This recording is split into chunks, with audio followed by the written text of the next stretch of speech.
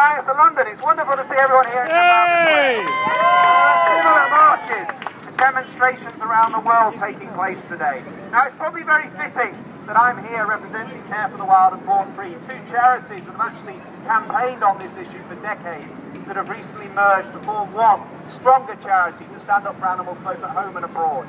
It's a very important time as well that we understand what's happening with Africa's lions. You know, I spend a lot of my time talking about the tragedy of the destruction of Africa's wildlife, particularly its rhinos and its elephants.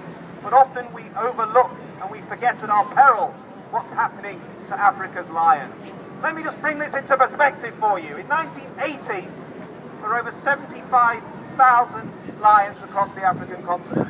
Today, there's estimated to probably be less than 25,000 lions left. They're only to be found in around 23% of the geographical areas that you would have found them in 50, 60 years ago. And they're being hit on all sides by both environmental and man-made factors. Climate change is happening, despite what some people might tell you, and in parts of Africa it's having a huge impact on lions and their ability to reproduce and their ability to find food and their ability to increase their numbers. We're also finding that humans are increasingly having a negative impact on lions as well. As the population increases, particularly livestock farming and meat production, more and more farmers are killing lions. They're poisoning, snaring and shooting them to protect their livestock. And then we have the hunting. You can go and hunt and shoot a lion in Tanzania for around $50,000. And that's big money. And many African nations will continue to try and cash in on that. And then you have the illegal hunting and the poaching that goes on alongside it.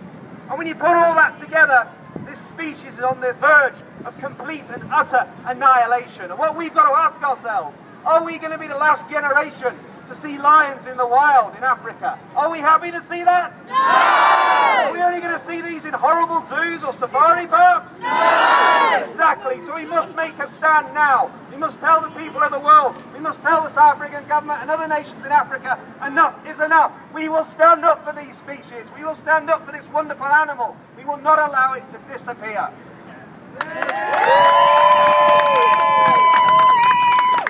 I often talk about wildlife, and I talk about corruption, greed and ignorance as being key drivers for its destruction. That could be here in the UK when we talk about badgers. It can be obviously talking about Africa's elephants and its rhinos. But it's most definitely the case when we talk about lions. The sinister can hunting business is all about exploitation and greed. Because it costs you $50,000 to shoot a lion in Tanzania, there are many clever people, although they think they're clever, in South Africa, that decided they could do it cheaper. They could produce a production line of lions, so you can come and shoot one from Dallas or Shanghai or Frankfurt for around $5,000 a piece. And that's what they've done. They set up a cruel, horrible, horrendous business, and there's now over 160 of these so-called lion farms across South Africa that at any one time are breeding around 5,000 lions to be shot by a gun, to be shot by a bow, in the most horrendous conditions possible. There is nothing that is justifiable about this business. It's about corruption, it's about greed, and it's about cruelty.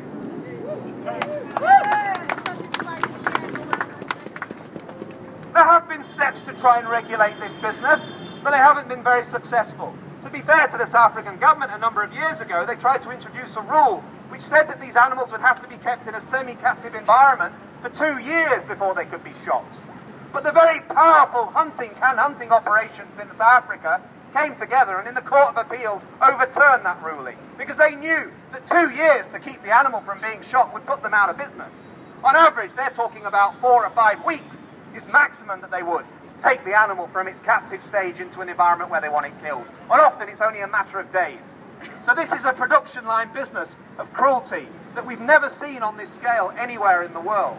Now, many will say in the can hunting business in South Africa that we're doing wild lions a favour by allowing hunters to come in and shoot these because we're protecting the wild lions. That is complete and utter nonsense. The can hunting business, because of the scale of it and the greed behind it and the corruption behind it, is actually decimating wild population of lions as well. And there's a number of factors behind that. Firstly, when the carcasses are sold off as trophies and exported out of the country as they are, and there's been a 112% increase in those coming out of South Africa in the last 4 or 5 years, the lion bones go with it. The lion bone is part of the medicinal trade in China and Southeast Asia that is growing out of control. That's destroying what's left of Africa's rhinos. That's destroying what's left of the world's tigers. And it's increasingly devouring what's left of the world's lions as well. So this legitimate trade in trophies is feeding a lion bone medicine trade that's also helping to devastate tigers, because people are passing tiger bone off as being legitimate lion bone. So not only are we destroying one species, we're destroying another that's endangered as well. This is an absolute utter disgrace. And it's never going to be a legitimate business for you to breed these animals in the way that they are. They are bred in horrible conditions. Yes, there are drugging of animals taking place. Yes, people can sit on the back of a pickup truck and shoot away with an assault rifle at these animals. They're not martyrs, as we've just heard. Many of them will be terribly wounded before they die.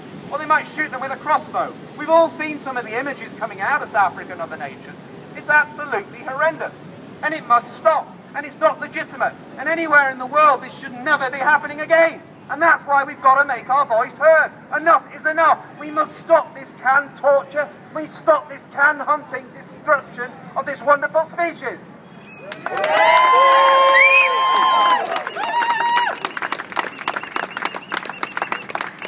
I'm afraid the lobby groups, the powerful organisations that want to keep this going, are influencing a lot of what's happening. At CITES, the international body that's meant to protect species like lions, there's been a big pushback to prevent this animal being listed as Appendix 1, to give it the most protected species that it genuinely needs. In the United States, to get it on the endangered species list. Again, there's been years of torturous negotiations with wildlife groups like Born Free and HSI and others involved. But there's been a huge pushback from the hunting industry, from bodies like the National Rifle Association and others, that have a significant influence over the American political system to keep this horrible business going. We're beginning to see what I hope is a change in Europe.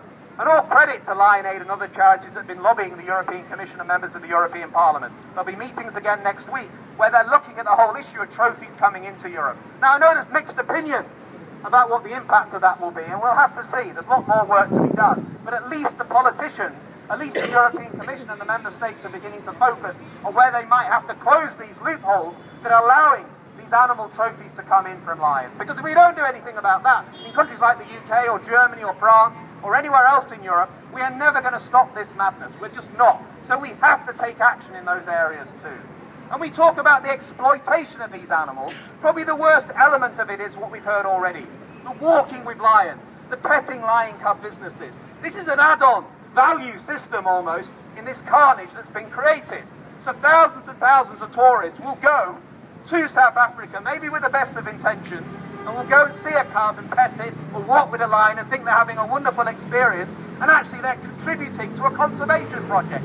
Actually, they're contributing to horrible mass slaughter. And what we must do is educate people to not go to those businesses. We must work with tourist companies to tell them they should not send their customers to those businesses, and we must keep campaigning, and campaigning hard, to bring back the reality of what those businesses are about to the world. Because too many of us, I'm afraid, just go and have a holiday and just want to have a good time and not think about the consequences of the cruelty that what we're doing will lead to. And we've got to put a stop to that. Do you agree? Yes! Exactly.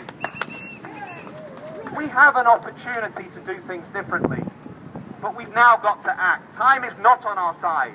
Lions are in a very precarious position. Their numbers are dwindling fast. And they're not a commodity to be traded. They're not an animal to be broken down into bits and sold. They're not an animal that is only worth the head that can be put on someone's wall in Shanghai or Dallas. They're not an animal that's only worth the bones that can be ground up for some medicine that has no real value whatsoever. They are the top of the food chain. They are an amazing species that's enchanted us for generations. They're a part of our folklore, part of our history. Everywhere we look here in Trafalgar Square, we see lions. Why are those lions there? Because they're there to show the power, pride and majesty of this species that's enchanted generations. Are we going to just stand by and let these animals slaughtered in this way? Are we just going to stand by and let them be dragged around and drugged and shot and maimed? Are we going to stay silent while this goes on, where most of the world remains ignorant? Are we? No! No, we're not. We're going to keep campaigning. We're going to keep fighting for lions. We're going to bring to the world's attention the greed and corruption at the heart of this business. We can shut down the canned hunting operations in South Africa. We can shut down similar operations in other countries. We can get this species the protection globally that it needs. We can stop the trade in its bones. We can bring around great protection for it. There are wonderful NGOs here and other parts of the world that are working to protect lions in the wild, to rescue them, to get them back into the wild, to protect them in their native areas. There are great projects working with farmers and local individuals to try and ensure they can eke out a living without having to kill these animals. And all that is overshadowed by this horrible greed behind this business. It's grown very quickly in the last 20 years, but it could be shrunk very quickly as well. We are making progress with this. I welcome all the organisers to today's event. I welcome all the events that are going on around the world. We need to shout loud and clear for lions. We want to protect lions. We want to protect their future. We want to be the generation that made a difference, that stood our ground, that said enough is enough. We don't want these animals killed anymore. We don't want them made and trained anymore. We want to protect them for the future, for our children's and their children's future as well. So keep on fighting. I'm proud to be with you today. Rest assured that Born Free and Care for the Wild, as charities that have come together, will work very hard on this and continue to campaign wherever we can, working with other charities like Lion Aid and others in this field like PAL as well. Thank you everyone. Let's keep fighting.